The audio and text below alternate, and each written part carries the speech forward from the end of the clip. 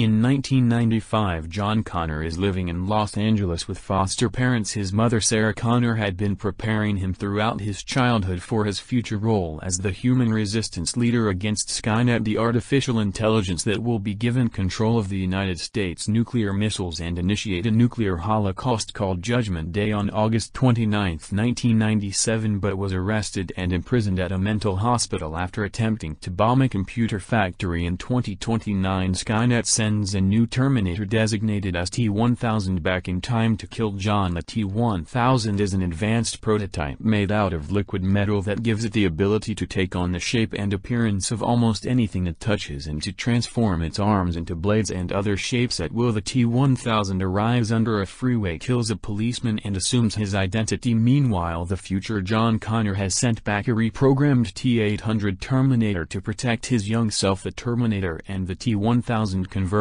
on John in a shopping mall, and a chase ensues, after which John and the Terminator escaped together on a motorcycle. Fearing that the T-1000 will kill Sarah in order to get to him, John orders the Terminator to help free her. After discovering that the Terminator must follow his orders, they encounter Sarah as she's escaping from the hospital, although she is initially reluctant to trust the T-800. After the trio escapes from the T-1000 in a police car, the Terminator informs John and Sarah about Skynet's history. Sarah learns that the man most directly responsible for Skynet's creation is Miles Bennett Dyson, a Cyberdyne systems engineer working on a revolutionary new neural net processor that will form the basis for Skynet. Sarah gathers weapons from an old friend and plans to flee with John to Mexico, but after having a nightmare about Judgment Day, she instead sets out to kill Dyson in order to prevent Judgment Day from occurring. Finding him at his home, she wounds him but finds herself unable to kill him in front of his family. John and the Terminator arrive and inform Dyson of the future consequences of his work. They learn that much of his research has been reverse engineered from the damaged CPU in the right arm of the previous Terminator who attacked Sarah back in 1984, convincing him that these items and his designs must be destroyed. They break into the Cyberdyne building, retrieve the CPU and the arm, and set explosives to destroy Dyson's lab. The police arrived and Dyson is fatally shot, but he rigs an improvised dead man switch that detonates the explosives when he dies. The T-1000 relentlessly pursues the surviving trio, eventually cornering them in a steel mill. The T-1000 is frozen with liquid nitrogen and shattered, but manages to reform itself. The T-1000 and the T-800 fight, and the more advanced model seriously damages and shuts down the T-800. However, unbeknownst to the T-1000, the T-800 brings itself back online using emergency power. The T-1000 nearly kills John and Sarah, but the T-800 takes it by surprise and blasts it into a vat of molten steel with a grenade launcher, destroying it. John tosses the arm and CPU of the original Terminator into the vat, as well as Sarah expresses relief that the ordeal is over. The Terminator explains that to ensure that it is not used for reverse engineering, it must also be destroyed. It asks Sarah to assist in lowering it into the vat of molten steel since it is unable to self-terminate. Although John begs and eventually orders the Terminator to reconsider, it makes the decision to disobey him, bids them farewell, and hugs a tearful John before it is lowered into the vat, giving a final thumbs up as it disappears into the molten steel. John and Sarah drive down a highway and Sarah says in a voice over the unknown future rolls toward us. I face it for the first time with a sense of hope. Because of a machine, a Terminator can learn the value of human life. Maybe we can